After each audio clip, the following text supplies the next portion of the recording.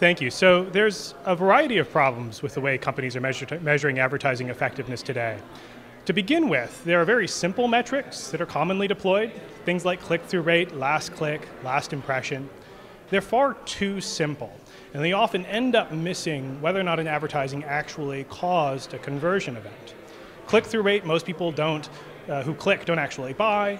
Last click ignores all of the other impressions that could have had an impact on the user except for the very last one. Last impression just assigns credit to whatever last impression a user was hit with, regardless of whether or not that impression actually caused something to change. There are existing attribution solutions out there, and I put them into two categories. They're either too simplistic or too complex. So the simplistic ones are where you're doing weighting, and maybe you assign 25% of the credit to the last click, 25% of the credit to the first click, and you take the other 50% of the credit and you just evenly spread it out amongst all of the other viewed impressions. Well, it really ends up just being an arbitrary game of how you decide what to weight. So it's just subjective, and you're not necessarily getting an answer that's any closer to the truth. The final approach that advertisers are using today are what I call algorithmic attribution schemes. This is when you take all of the path to conversion event data and feed it into an algorithm and hope that the algorithm can discover which of those impression events caused the desired outcome. Those algorithms are incredibly complicated black boxes, so it's hard to know whether or not you can really trust them, and everyone's going to do it in a different way. But even more than that, those algorithms often end up confusing correlated events with causal events. There's no way the computer can tell that it was the ad that caused the conversion, and not simply the fact that the ad was served to someone who was going to convert anyways. In order to get better knowledge from the data that you have today, you have to change the measurement approach. So I firmly believe that at the heart of measurement has to be experimentation. That's the heart of how you prove in anything scientific that A caused B.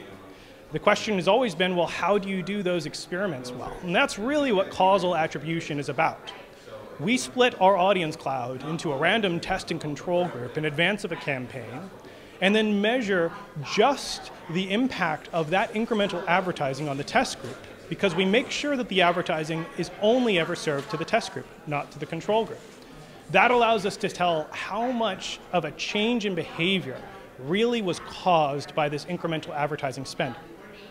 What's more is you can take that type of an experiment and cascade all of the results down to all of the rich audience data that's available online.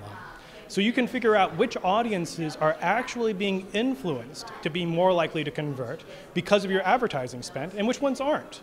Ultimately, it gives you a return on investment view that you can cascade down to all of these audience segments and really optimize your campaign towards return on investment instead of to arbitrary metric like click-through rate or last click. I believe there are 4 key trends driving advertising measurement in 2012. First, and somewhat selfishly, I think it's experimentation. That's at the heart of causal attribution. You have to be able to do these experiments, and today we're getting to the point where we know how to do them simply and effectively at scale. So I see in 2012 a lot more experimentation happening, really questioning a lot of the existing metrics. The second key trend is increasingly being able to measure things beyond the traditional DR types of events, where you're placing a pixel on a website. So today we can measure point of sale data offline and bring that online, and that can become the desired outcome. We can also use rich media survey units to collect brand response to advertising or to just a brand and use that as the desired outcome. So increasingly we're expanding the scope of the things that we can measure. The third key trend I see is the ability to track a viewable impression. So I think it's incredibly important that at the base of everything, you have a viewable impression standard, because there's a great deal of impressions out there today that simply aren't even viewed. So if you're using any kind of a compensation metric or CTR or any of the other sort of more real-time measures, they need to be based on that kind of viewable impression data. So the fourth key trend and final key trend, I think, is really being able to hone in on audience insights. So because you can do these experimentation, because we have all of this rich data in the audience clouds, today you can actually go in and find the perfect audience for your campaign and make that all far more predictive, so that in the end you're really advertising to people whose minds you can change. So I think that that's going to be the final trend that culminates in 2012.